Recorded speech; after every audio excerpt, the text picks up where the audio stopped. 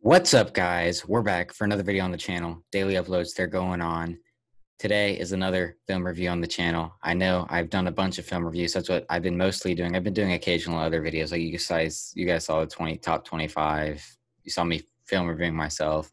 You've seen some other stuff, but film reviews, that's what's going on, especially during the off season, trying to show the NFL draft prospects the Jags have, plus other film reviews.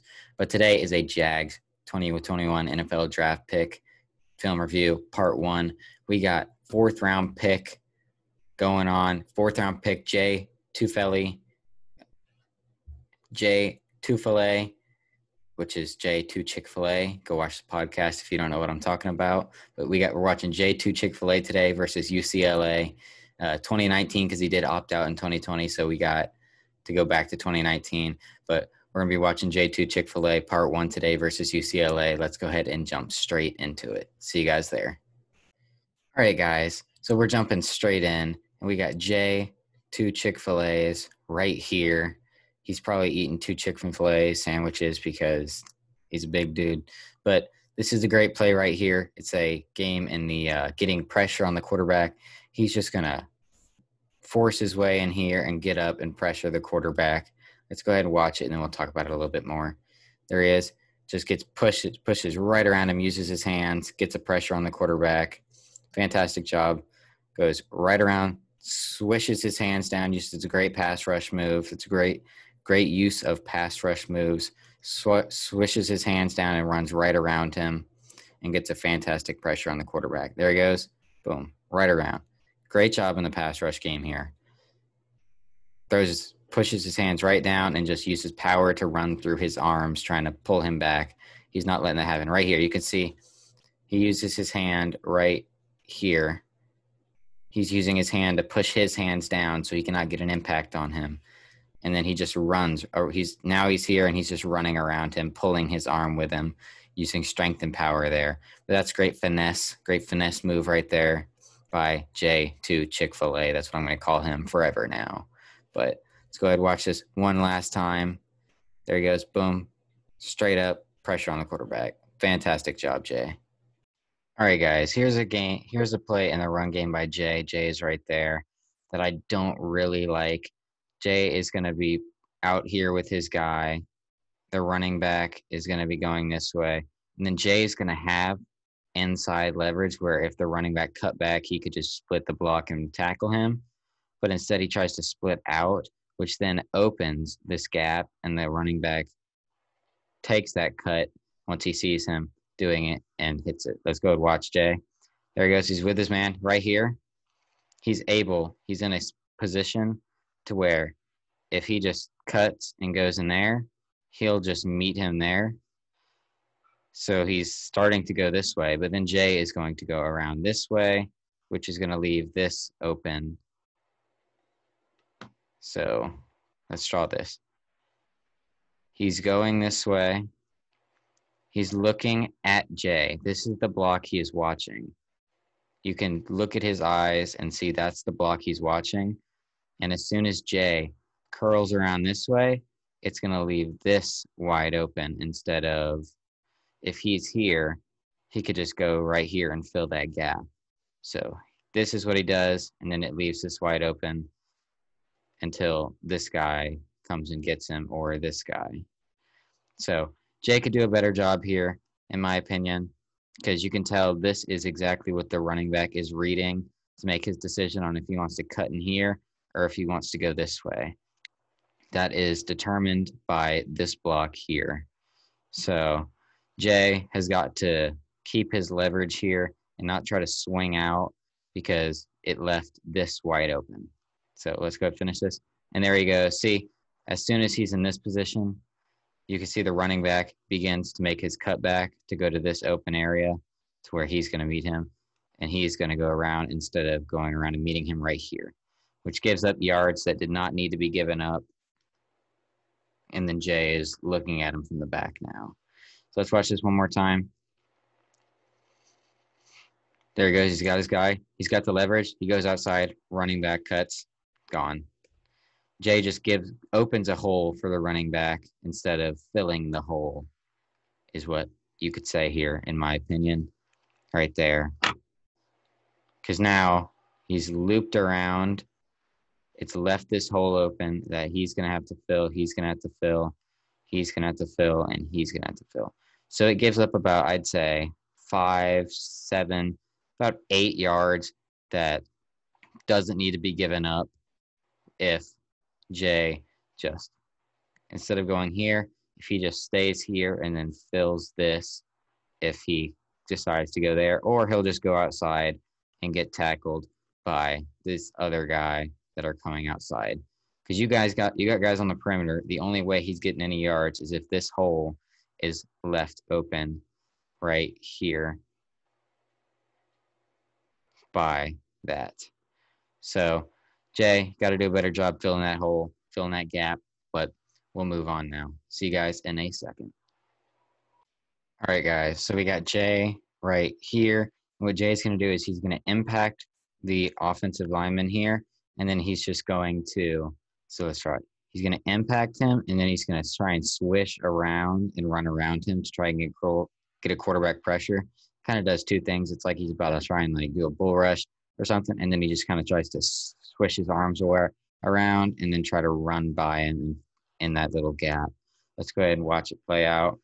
There he goes. He gets the impact, and he tries to push him off, swing around him, and he almost gets the pressure. His friend gets almost pass breakup, but there's that, and then he tries to push him back down so that he could swish him down or whatever you want to call that, and then and he stops, which that's kind of what confuses me, is he gets the push, then he pushes him to the side right here. Once he's in this, just go. Don't sit there, just go. Your guy is now he no longer has any contact on you. You successfully got his hands away, so just run at full speed. Don't let him get another chance to catch you. Use the athleticism you have and just try and get to that quarterback as quick as you can. But instead, he pauses right here, which allows him to get contact back on. Boom, boom, and he's going to pause right here. See, he pauses right here. He should just be running. Now he tries to run again.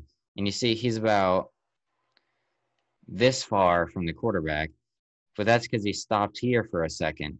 If we roll this back,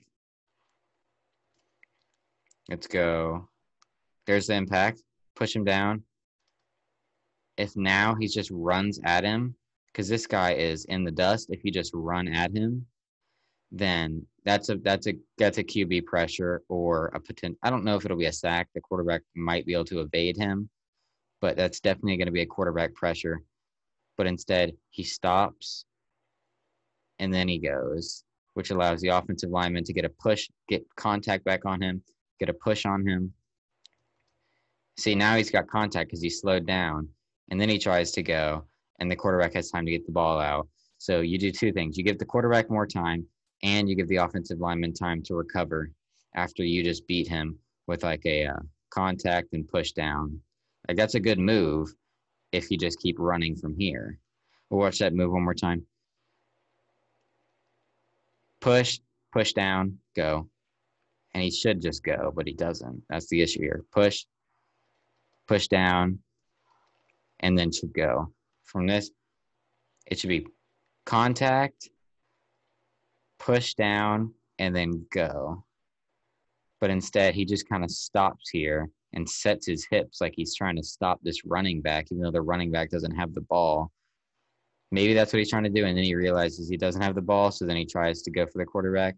But it should just be a push, throw arms down, and then go. I don't know if that drawing really showed it, but let's watch it one more time.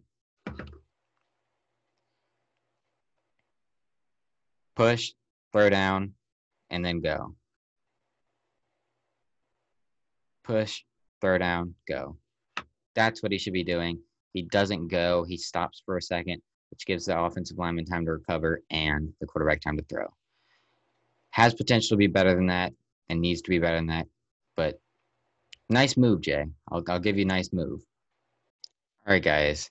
Here is Jay right here, and he's going to be on this offensive lineman, and he's going to have a fantastic move. He's going to go in and then he's going to swim under and just get a fantastic quarterback pressure again. This is his second of the game. So go ahead and watch it. Boom. Gets right under him. Causes that quarterback to run out. Somebody else gets the quarterback hit. There he is right there. Just got right past him. And that's the pressure you can see causes that quarterback to move. But boom, boom. Then swim under. Get around, even with the other guy. Keep your balance. Fantastic job by Jay here, using his pass rush moves. He's been doing that pretty well. He's not just trying to use power. He's using finesse, and I like that. Finesse rushers do pretty well in the league because they know moves. They're not using their power, which they can just overpower lower guards. But you can see what he does, and then that leaves the offensive lineman's hands. Boom, boom, then boom, and swim under. And that just leaves him in the dust. And you lose your balance a little bit, but you keep your balance, get the pressure. Number 89 finishes and gets the quarterback hit, but you got the initial pressure. So good job by Jay right here. Great pass rush move. Fantastic job. Swimming under and around. Boom. Keeping his balance and sticking with him. Boom. There he goes. And you beat him here. And just get in, keep your balance, and boom. If he had better balance, and he might get the QB hit himself, but the offensive lineman also kind of pushes him off track, but he does get the QB pressure here. So this is a great job by Jay getting a QB pressure, getting that inside pressure, while number 89 finishes with the QB hit. Great job, Jay. We'll watch this one more time. Here we go. Doom, swim under, go, keep balance, pressure. Great job, Jay. Let's go on. Here we go again. Here's Jay right here. Here's another great. He's doing great with pass rush, but he's going to just swoop under here and just run right by his guy, straight down the middle here. Let's go ahead and just watch this play out. There he goes. Splits a double team, kind of, and just runs around this guy, forcing another QB pressure.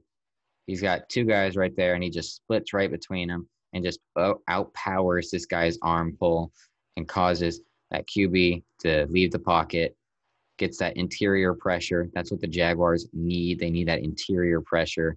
Splits that right there and is just powering his way there. Fantastic job using power here. Not really a pass rush move, not really using any finesse here. This is just powering through that arm that the offensive lineman is trying to hold him back with. And he is just going, which causes the quarterback to leave the pocket, run, and then lets the rest of the play happen. But this is a great job by Jay, splitting through the double team, not letting his guy get a full hit on him before he goes. Great first step. Watch this. You can see he's got a great first step, splits right through, and there he goes. Fantastic job using power here. Great job getting pressure from the interior, which is exactly what the Jaguars needed. And it actually might be a hold because they do throw a flag. I think he holds them. That might be that's a hold on somebody. I think he holds him. So yeah, I think that's a hold on the offensive lineman as well.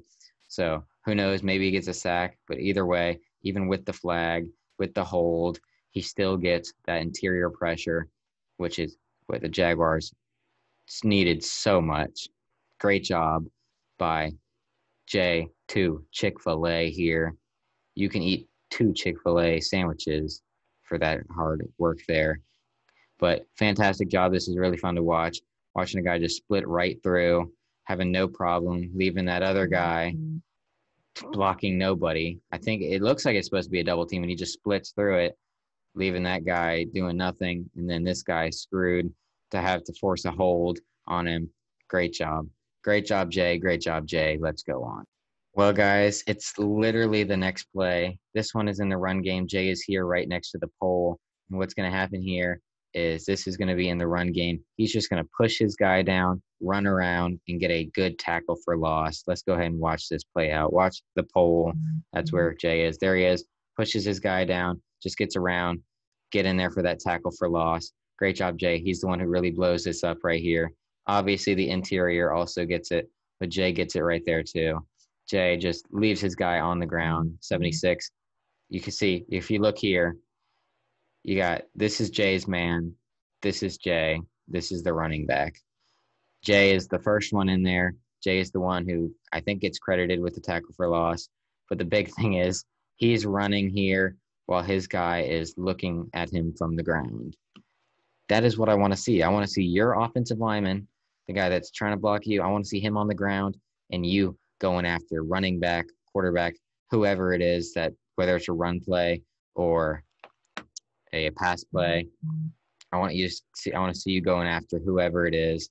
And that's a great job, just to power him to the ground and just use your speed and athleticism to get in there and get in on that tackle for loss. I think he gets credit for the tackle for loss because if you look, he's the guy who pulls him back. So great job, Jay Tufele. Fantastic job. Let's watch it one more time. Leaves his guy on the ground, pushes him down. Great move. Uses a good move to get around him and then leave him on the ground. Boom. You can see him use his hands. He uses his hands really well to get on his back, push him down, and get around him. And then see he reaches, grabs him straight away. Fantastic job, Jay. You're having a great game today. All right, guys. Here's Jay. Here's another great rep in the run game. This one's, it's not a tackle for loss, but he does blow the play up. And what's going to happen is the run is going to be going this way. And what he's going to do is he's going to get over and he's going to get a big impact on the offensive lineman, pushing the offensive lineman back, getting in there and making the tackle. I think somebody else gets in there as well. Let's go watch Jay. He's straight there in the middle. Boom, he goes over. 57 gets off his feet and gets pushed out of the way. And then now it's just one-on-one, and Jay is right there. Let's go ahead. Jay is right here. This guy got swung around and is now trying to block somebody that he definitely wasn't supposed to block initially because he got put off his feet by that blow from Jay, which it's going to be a mix of both of them, but Jay is going to be able to get in there, fill that hole. He does a great job filling that hole, getting the offensive lineman, and giving these offensive linemen a hard day. Great job by Jay getting that impact on that one guy to get him out of there so the double team is irrelevant. So it leaves you just one-on-one to get in there and fill that hole, make a play. Great job again by Jay Tufele. He's doing a fantastic job. Again, he's having a fantastic game against UCLA. He's making these offensive linemen have a rough time out here. Let's keep going. All right, guys. So you guys know how I have said Jay has been using finesse. He does it again. He's going to go over to the center, and then he's going to swim under him and get another quarterback pressure. Let's go ahead and watch. Jay is on that pole again. Let's watch. There goes on the center right here. Swim right under. You're free. Run. There's the quarterback pressure. Pressure from the interior. He's gotten a lot of that today. That's a fantastic swim move. I believe that's called. I could be saying the complete wrong move, but you guys get what I'm going for. Fantastic finesse move. Great job to just get around him, leave the offensive lineman chasing you, getting the pressure to force him out so that 51 can either make the play or that can happen, cause a throwaway. Fantastic job. You forced that. This is all thanks to 78 blowing up this play, giving him no time, interior pressure.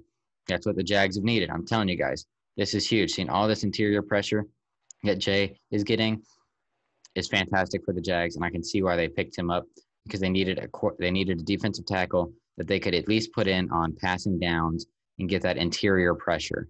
That's what they struggled with. Great job. Great job, Jay. That's a fantastic finesse move. He's got this game at least. I haven't gotten many other games, but from this game at least, he's been using finesse really well. Great job, Jay. Let's go on to the next play. Guys, what I love here is Jay. He doesn't really do anything off the beat. He's not going to do any great finesse move. It's just there's nothing to watch against the offensive line here. But this is just a fantastic hustle play. Let's watch him. He's just never going to quit. He's going to be running full speed. See, he's not quitting. He's not slow ever. He's running full speed as quick as he can. Get down there, make a touchdown-saving tackle. Let's watch that hustle. That's fantastic hustle by Jay. That's exactly what Urban Meyer wants in this offense. Give everything you got. He doesn't slow down. He doesn't stop like these other guys jogging. He's going full speed as quick as he can. Look, watch this. Jay starts back here. He's right here. Look at Jay. All these guys, they slow down. All these guys had an advantage over Jay. And Jay ends up getting there, helping make the tackle. Fantastic job, which if Jay is not there, he could easily spin around that tackle and score a touchdown. So Jay saves the touchdown here because of his hustle. You love to see a hustle like that. Defensive tackle using all the energy they got, all the speed they got, get there and save the day. Fantastic job, Jay. Love to see that. I just want to show this really quickly. Jay is right here. This is why I like that Jay's a finesse rusher. He's not the best just power rusher. This is him just trying to attempt a pure bull rush, and he just doesn't do anything. There he goes. And it's kind of a double team, but he wasn't really doing anything anyways. But he's not just the best pure bull rusher, but I love how he uses finesse so much. But this is just an example of when he just tries to do just a pure bull rush and it doesn't really work. It's kind of what it looks like. But I just want to share that really quickly. Here's Jay trying to use finesse and it not working. So he just failed at a bull rush last play, and now he's going to fail at a finesse rush. There he is. He tries to use a swim, does not work, tries to spin around, and he ends up on his knees. Not a good rep. Jay gets absolutely owned by this O-line, offensive lineman. Just not a good rep. Failed spin move, failed swim move, failed spin move. He tried to use finesse all over the place, and it just did not work, and he ends up on the ground. So that's not fun for Jay. This is towards the end of the game. Jay hadn't played in a while. He's been on the bench for a little bit, resting because they take him out for a lot of sets, and they were using a lot of those sets down the stretch, and USC's winning by a mile. But, yeah, he kind of gets owned here. So not a good look, but he's had a great game anyway, so it happens to the best of them. But let's watch it one more time, and then we'll move on. All right, next play. Here's Jay again. Here's a good rep. Here's another finesse move. He loves using this swim move. He's going to go, and he's going to swim under and just row as quick as he can. He's going to swim and go and he's going to get the QB hit here. It's not just a pressure. Boom, swim under or swim, push him to the side, and just go maul him. Great job by Jay here. Boom, gone. He loves using that swim move. I think I could be wrong. I could be calling it the completely wrong thing. I'm pretty sure that's a swim move. If it's not, clown me in the comment section. But you guys know what I'm going for. Whatever I say swim move, if it's not a swim move, just you know what move I'm talking about.